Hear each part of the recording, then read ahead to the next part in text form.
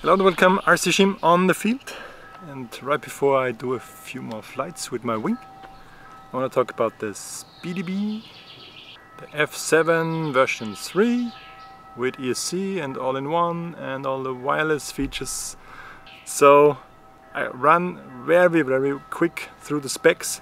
If you want to have an extensive video on the specs and what this thing can and so forth, check out either a MadStack review. It's quite thorough, as you know him. I've also watched Falcon Red, and me, I'm just your average guy that is not very good at soldering and who likes the aspect of the plug and play style of this thing. So let's jump right into this video. So if you just want to know all the specs, I'm sure you can find the webpage yourself. Nonetheless, I will show you the specs here in a little box.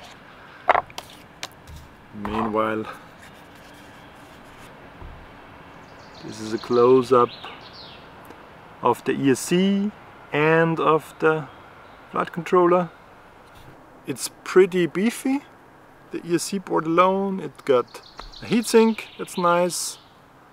The solder pads are large enough even for me. The main power lead connector is pretty nice. A true 50 amp ESC, so it should be enough for larger or more power hungry copters. What I like most about the flight control though is the backside. We have a lot of plugs, so you can plug in everything and you get a lot of cables. Go over through the few notes that I made. 3 to 6S of course. This thing has a 512 megabyte black box.